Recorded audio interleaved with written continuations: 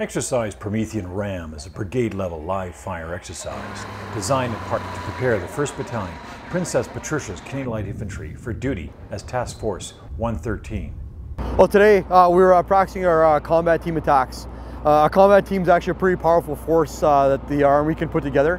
It's a tactical grouping of tanks, infantry, artillery, and our engineers. And once you put that together, it's a machine that can pretty much take on anything that's thrown at it. Right now, we're out training as part of our preparations to become the high readiness battle group for the Government of Canada. We maintain an expeditionary battle group every year in case the Government of Canada has some contingency that needs to deploy us on. And my company represents 1/3 of the combat power for that. So today we're just kind of going through our paces, marrying up and getting used to all the different arms working together so we can work as a cohesive team and basically bring all of our combat power to bear wherever the Government of Canada decides to send us. So in this case today, I mean, it's your typical spring in Wainwright, springtime in Wainwright, which does present its problems here. Yeah. What was it like here today? It was definitely challenging. Spring's always hard because you've got snow to get stuck in, you've got all the mud and the muck. But the good thing about the Canadian soldier is that no matter what's thrown ahead of him, he'll always drive forward. We proved that through 2 world wars, Korea, Afghanistan, wherever you want. And it was kind of rough out here today, but it wasn't exactly Passchendaele. But basically, once troops get their teeth sunk into something, they'll plow through anything. C9 teams down that road, you got guys, so they're not useful there, so let's position them somewhere else, okay? For a combat team, you have an infantry company. That's about, at full strength, it's about 140 soldiers with 15 of our LAV armored vehicles.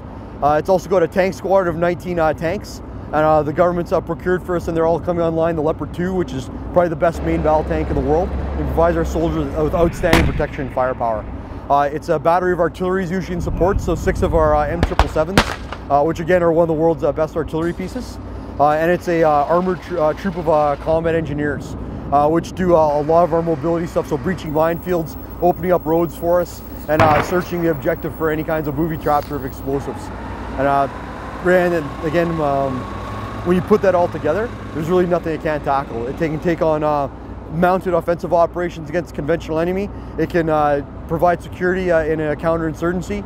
I can dismount my infantrymen. We can get in helicopters and go do air mobile stuff. Really, it's probably one of the most flexible combat groupings in the world and one of the most powerful. Task Force 113 will be available to the Government of Canada on short notice for full spectrum operations anywhere in the world for 12 months, beginning July 2013. The troop is just building a 12-story MGB across the SCAP. MGB stands for Medium Girder Bridge, and basically get through the river and let the tank drive across the river like they need to. This bridge is like a field expedient bridge that we can put in about 8 hours.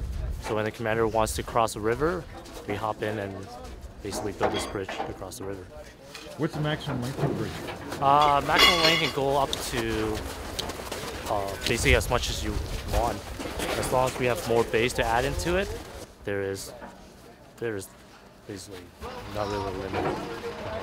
But obviously, as the bridge gets longer, there will be less weight you can put on it before it breaks. Average age of your troops here today? I'll say 24. How often do they get a chance to do something like this? Not often. This is a really good training opportunity for them just to get out here and build a bridge over a gap. So, yeah. Artillery, armor, engineer, infantry, tactical helicopter, and medical units are conducting individual training for the first half of April. During the last half of April, these units will come together to form a battle group and engage in scenario-based live fire exercises 24 hours a day.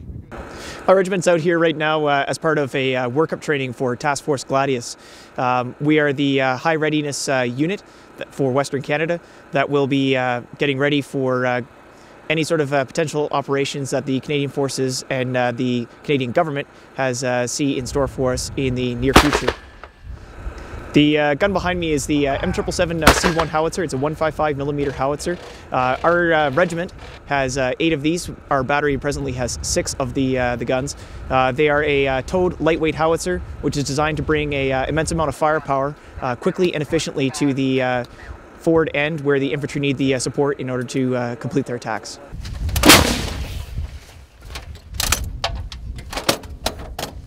This gun with specialized ammunition can go upwards of 30 kilometers. This kind of environment, particularly with the cold, always presents its challenges, particularly with such a complicated gun as you see behind me. A lot of the parts are sharp and metal, which combined with the cold can lead to personal injury. As well as that, there is hydraulics on the gun which don't always function the best with the cold. That being said, we have trained coming from Shilo, Manitoba, where it is very cold all year round.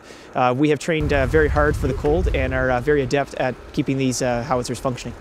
They enjoy the challenge of it, to be honest. Most of these guys here behind me, they didn't get into the army just to sit and do nothing. They got into to train hard, to make a difference, and to do something that's outside of the norm.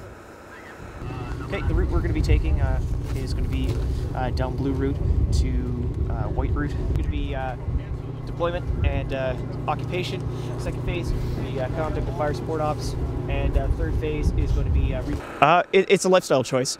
There's nothing quite like it. It's not just a job. It's more than a career. It's everything everything all encompassing. It's family life. It's your actual work experience, and there's the guys that you work with on the job. It's very similar to a lot of what you would get in law enforcement or firefighting or other paramilitary type organizations. I don't consider being in the military a job. I consider it a vocation, and most of our soldiers do too. It's a way of life that. It's hard to quantify exactly why it's so amazing, but you join a brother/sisterhood of people, and you're all, every day you wake up and you know that you're serving something greater than yourself. And for going through the mud and the muck and the cold and everything else, and the general dangers that soldiers face, hey, the reward and the payoff that knowing that you're serving one of the greatest countries on earth is more than worth it. Approximately 1,900 soldiers, predominantly from Edmonton, Alberta and Shilo, Manitoba, are taking part in the training exercise. In Wainwright, Alberta, this is Francois Arsenault for HD Indie News.